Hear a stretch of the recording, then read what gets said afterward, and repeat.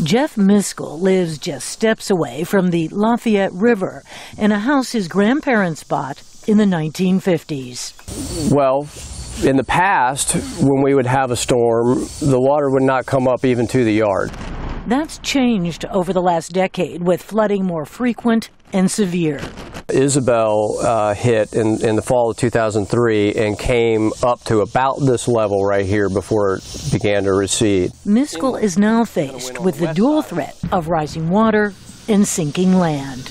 We're seeing that as time goes on and this very uniform pressure of all this water sitting on this property for hours on end, the organic material that is in the ground is beginning to compress. And with the weight of the water and the weight of the house, the strange thing is like I said, every window works, every door works, but you can roll a marble from the back to the front of the house with no push.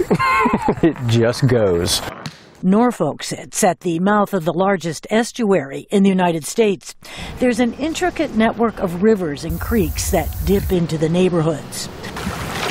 With sea level predicted to rise another meter by 2100, city infrastructure is at risk, says Skip Stiles, head of the environmental group Wetlands Watch. Every bridge that we build today, every road that we build today, every sewer line that we put in place today is going to face significant challenges from sea level rise over its useful life before it's replaced again. In the short term, Norfolk has responded with massive construction efforts, such as raising roads and houses, and protecting its downtown with flood walls, pumping stations, and storm drains. And wetlands are being allowed to regrow. So when you see our plan Assistant City Manager Ron Williams says this major artery will be 1/2 meter higher when this project is done. We've identified as about $1 billion worth of infrastructure that we need that's critical to protect and mitigate during coastal storms. And until we do that, we will still have some vulnerabilities throughout the city. That's quite a hefty bill, he says, the city cannot afford on its own. It's going to really take commitment of the federal and state government to really establish a strategy.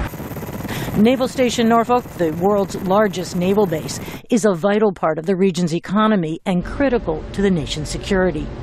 Retired naval captain Joe Bouchard, who commanded the base a decade ago, says the U.S. Congress must act to address climate change, which it has been reluctant to do. Congress needs to overcome that, and they need to put our national security above special interests.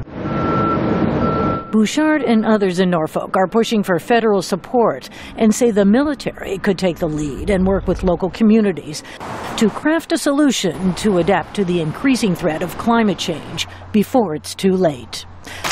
Rosanne Skirble, VOA News in Norfolk, Virginia.